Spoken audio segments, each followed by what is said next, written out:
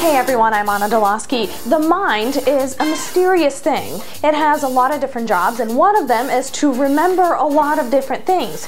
And sometimes memories get crisscrossed. In fact, do you feel like we've had this conversation before? If you said yes, you're not alone. You may be experiencing something called déjà vu.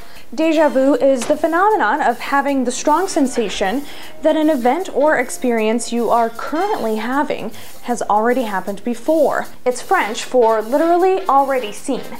See, déjà vu is still a mystery to scientists, but what we do know is a lot more scientific than we think. A French researcher was the first person to use the term déjà vu in a book, but Sigmund Freud theorized that déjà vu experiences resulted from repressed desires or memories related to a stressful event that people could no longer access by memory. That's not surprising, coming from Freud.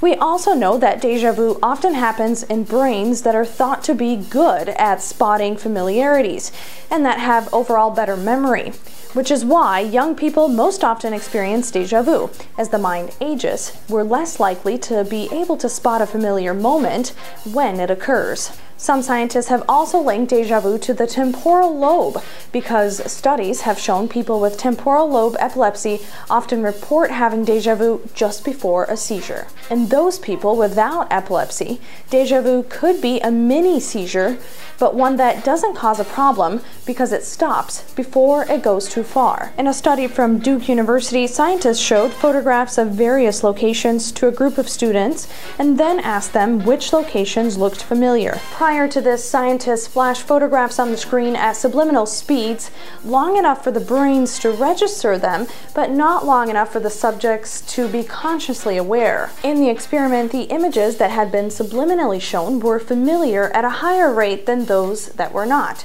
Based on the results, Dr. Alan Brown and his colleagues call this the cell phone theory.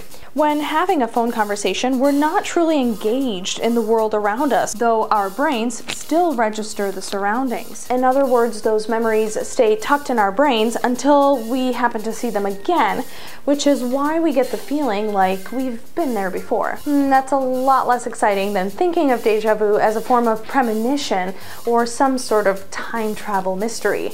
Although, some scientists say déjà vu could be part of precognitive dreams. An early 1900s Oxford University study showed nearly 13% of the subjects' dreams had similarities with future events. To see more stories like this, like us on Facebook, visit our website, acsh.org. Don't forget, while you're there, you can also sign up for your daily dose of news delivered straight to your inbox. For the Council, I'm Anna Dolosky.